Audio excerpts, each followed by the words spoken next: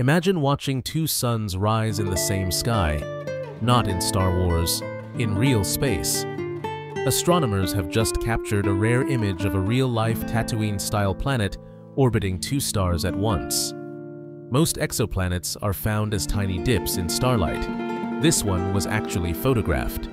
The planet is called HD 143811 ABB. It sits about 446 light-years away and is several times bigger than Jupiter. Its two suns spin around each other every 18 days. But the planet itself takes nearly 300 Earth years to complete one full orbit around both. And here is the craziest part. This planet was not found with a brand new telescope. It was hiding in old archived images for years, unnoticed, until scientists looked again with better analysis.